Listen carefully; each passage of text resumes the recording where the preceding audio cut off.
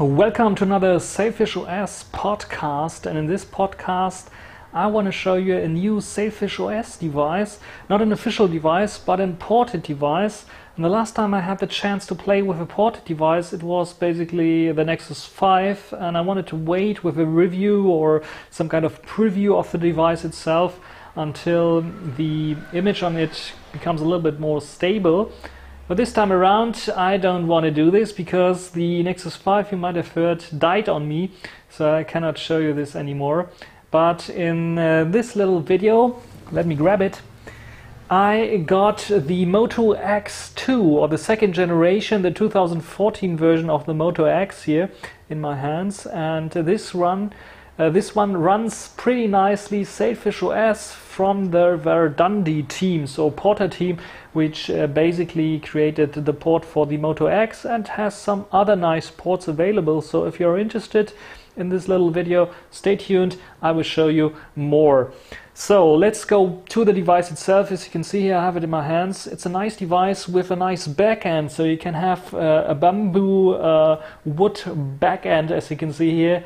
So a nice, pretty nice for a device that is now 4 years old. 2014 is the release date of this device, and yeah, it looks pretty nice, has a nice rounded shape on the back, as you can see here. And yeah, let's go to the detailed camera and I will show you a little bit more of the device itself. As you can see here, the device has, of course, front-facing speakers. This is the earpiece, this is the loudspeaker, this is the only loudspeaker. I was not able to get the front-facing earpiece to work as a speaker right now, but there are some quirks, and the Verdandi team, or some of them, have told me they are looking into it. So it might be able to have dual speakers, just like on the Xperia X device, for example. Then there are 4 sensors with a blue point. I'm not sure what they are for, because yeah, I'm not sure what they do. Maybe they are for detecting a hand trying to grab the phone and then turning on the display, just like on the always-on display on Android. Maybe, I'm not so sure, but they look nice and symmetrical, as you can see here. And yeah, the cool thing about the display is that it is 2.5D, not so much, but it has a rounded display edge here, so if you wanted to swipe gestures, it is really nice to use and really nice to do on this device without any effort. Let's compare the device with the Xperia X, and you will see that both are pretty much 5-inch devices. This is 5.2, this is 5-inch, but you can see the Xperia X is slightly a bit taller than the Moto X2, and the Moto X2 in comparison then is a little bit wider, as you can see here. It's a few millimeters wider, as you might see here. This is of course because it has a 5.2-inch display, and it's a little bit wider than the taller-ish Xperia X device itself. And it has less bezels, as you can see on the side, maybe not, but top and bottom less bezels. And the nice thing about the device is the bamboo back here, because not all of those devices have bamboo backs, but it's pretty nice and feels solid. And yeah, especially also for sweaty hands, of course, in the beginning summer or something like this. You can see the I think it's 16 megapixel or 13 megapixel camera here with 2 LED flash. This is just the Motorola logo here, so not a fingerprint reader or something like this. And yeah, pretty solid design. You can see, of course, for device of 2014, it has a headphone jack here, which is pretty nice, and the SIM tray here for nano SIMs. Only nano SIMs. There's no possibility to just simply insert micro SD cards or something like this, so you have to stick with the 16 gigabytes of memory, internal memory. On this device there, I think, are some variants with a little bit more gigabytes, just like 32 gigabytes and so on.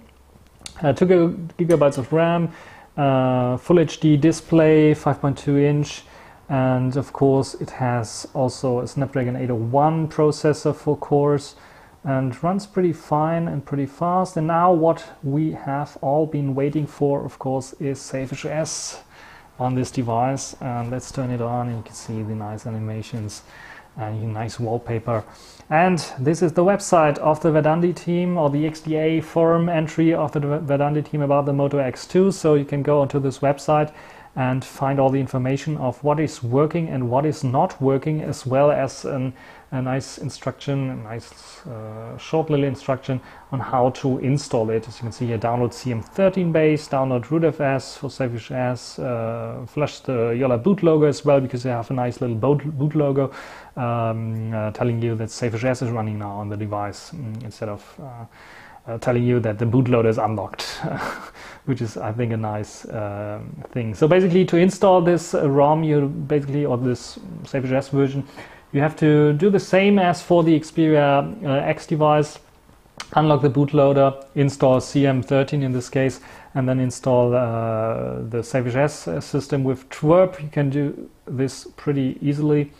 And if you ever installed a ROM onto this device or any Android device, it should be pretty straightforward. I'm not giving you an instruction on how to do this right now. You can read it. There are pretty much a very broad range of posts about how to do this. So let's go to the important parts. Just like, for example, warning, you need to have at least Android 4.5 installed on the device, otherwise it will not boot. So keep in mind to upgrade to Android 5.1 at least, so that it will work. Otherwise, not working Bluetooth, which is not true, because I can now, let me turn on my Bluetooth keyboard here. I think I have Bluetooth enabled on the device itself. Let's see, yeah, it's enabled. And as you can see, I can scroll without any issues with my Bluetooth keyboard. So, which is, let's see if you can get both in the picture. So it's pretty nice working, but what's not working with Bluetooth is the stable connection to an headphone or a Bluetooth speaker or something like this. This is not working. Video recording is not working. You can, of course, go into the camera app and snap photos. Just like, for example, I snapped a photo of my R2-D2 here without any issues. As you can see here, pretty sharp as well. So the camera works pretty nice. Not for video recording. If you go to video recording, bail out of this mode again. Don't press the record button, otherwise the image will freeze, and later on I think the system might be freezing as well. So this is for the camera. And then, of course, the microphone is not working when you get a call, which is pretty much not usable as a phone then, you might think, but that's not true at all. You can enable the loudspeaker mode as soon as you get a call, or you initiate a call, and then the microphone is working pretty nice and fine. And of course, you have the option to use the headphone jack as well with a headphone, and then you can take and make calls as well. And yeah, it's working pretty nice, as you can see here, very fluid, without any issues. Let's go and check the temperatures. As you see here, we will get pretty nice warm temperatures. Spring is coming. You can also see Twitter tweets are working. It's working very fluidly, without any issues or lags or something like this. I can open up the web browser, something about Formula 1 here. And you can see that also the native web browser is working. Open up the Twitter tweet here. And yeah, pretty 1968 TV announcement of Formula 1. So it's working pretty much. Everything that I wanted to work works. Just like, for example, you can go to 9gag and take a look at funny stuff here, or pretty ladies here.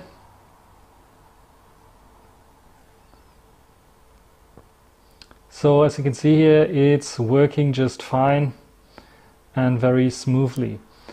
Then of course, video playback, also something very important, is working without any issues. Let me go to, for example, this trailer here, and this is 720p trailer in this case. The front-facing speakers are very loud, or the front-facing speaker here is very loud. Roger. Pod O2 prime shifting into final mission orbit. Prepare for deceleration. RCS in sync. So it's working pretty nicely, as you can see here. Can you understand what I'm saying to you? Where am I? So very nice. Let's go to play back some music, some free music, of course, Creative Commons music, just like for example, where do we have it? Nice music.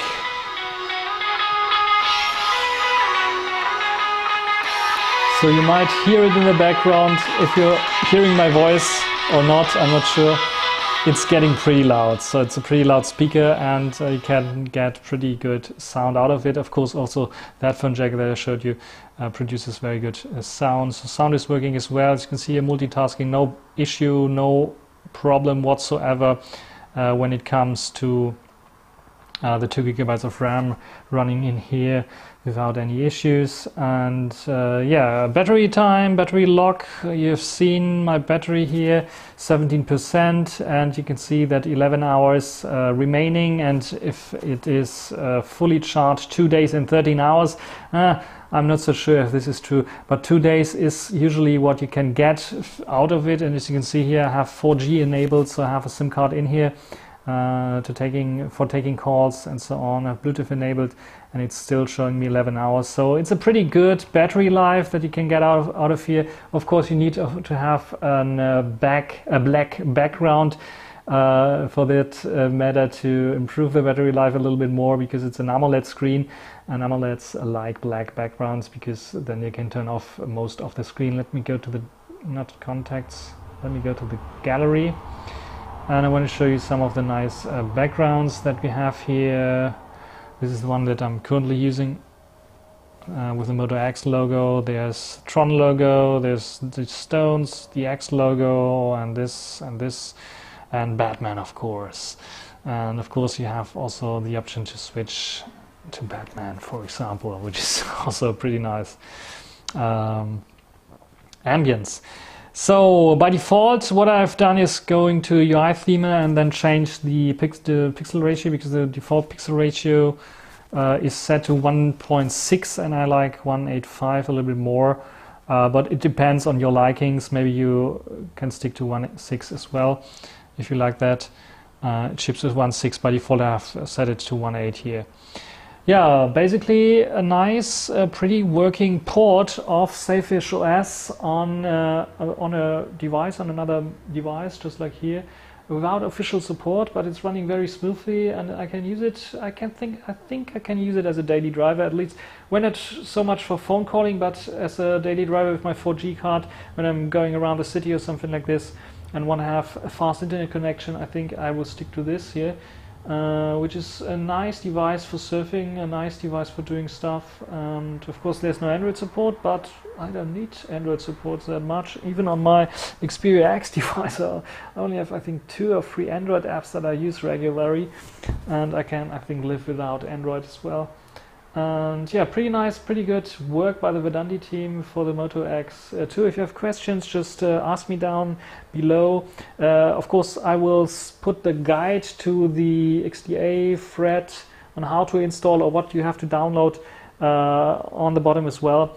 And of course, you can give it a like if you like this video. If you have questions, ask them down below. I will try to answer those. You can, of course, ask the Verdandi team directly, and I think they will answer as well. Yeah, this is everything for this little video demonstration. I hope you enjoyed it, and thanks for watching. Until the next time, bye. Yeah, pretty nice device, I would say. The only thing is, it's a little bit older, so you can see, maybe you can see that the color, there's a color going on a widescreen. You can see it, I think, better. And it's not from the website itself, it's a color shift here on the top. It's an older device, 2014. It's still working and rocking. You can upgrade your device that's in the drawer maybe to a nice little secure and fast and open source, mostly open source operating system for free. Wow, what exciting times we're living on.